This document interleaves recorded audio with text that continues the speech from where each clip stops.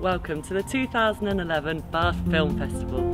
Over the last 21 years, it's become one of the most talked about and successful festivals here in Bath, with a wide range of previews, documentaries and special one-off events. To date, the festival has brought over 1,000 great films to Bath, from Hollywood headliners to children's animation. A great supporter of British film, last year the festival previewed The King's Speech 3 months before its general release. At the opening night, we spoke to the festival organisers to see what they are most looking forward to at this year's festival. There's a lot of films to choose from, and it's always difficult to pick one or two, but I think the things I look forward to most are the films when we're having a special presentation like tonight, when we've got the director and the main person in the film appearing. So for example, we're doing a screening of Wuthering Heights, and the scriptwriter for that is coming down for the screening, which is exciting.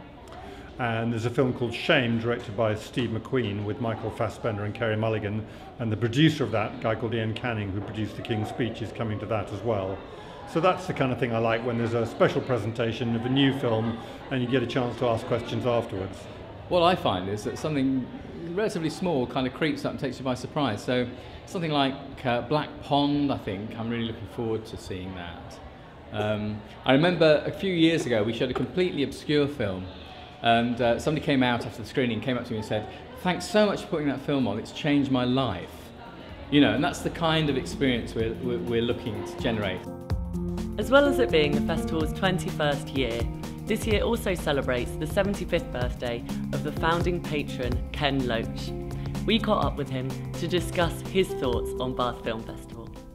Well, I tried to ignore my anniversary. The festival's done very well, I think. I think festivals get more important as cinemas, what you can see in the cinemas gets narrower and narrower. The range isn't very wide. And so the festivals offer an opportunity for people to see films from across the world that you wouldn't see otherwise, so they're very important.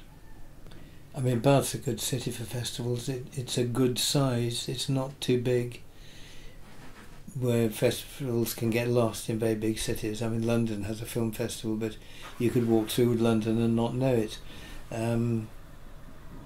Bath is a good size for a festival. That's it from me and everyone here at the Bath Film Festival. You can keep up to date on the website and Twitter. I'll see you next year. Bye.